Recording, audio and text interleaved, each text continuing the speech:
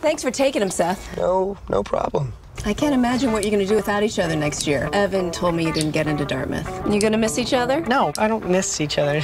Yeah, I'm gonna cry myself to sleep every night. Me too. When I'm out partying. Go to school, boys. Bye.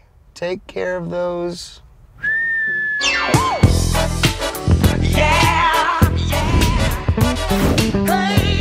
I never see you at parties or anything. Saturday was actually a crazy night for me. Seth's parents were throwing this party, like a get-together, cocktail casual. Wow. And then we went to a nightclub.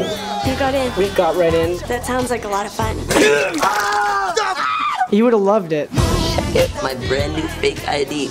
Wait, you changed your name to McLovin? Doesn't even have a first name, it just says McLovin. This guy's either gonna think, here's another kid with a fake ID, or here's McLovin, the 25-year-old Hawaiian organ donor. I am McLovin.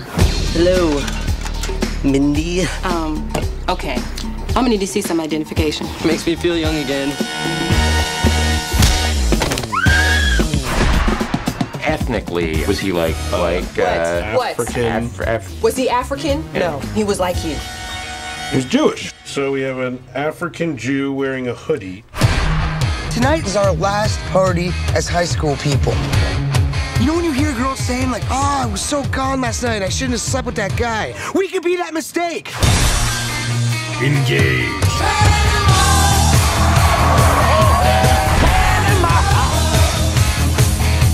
Hey, Becca. Hey. You six-cent up! I love you. I love you. Why don't we say that every day? Why can't we say it more often? I just want to go to the rooftops and scream, I love my best friend Evan. Boop. You're like the coolest person that's ever talked to me, and I blew it. Come on, you didn't blow it. I think maybe...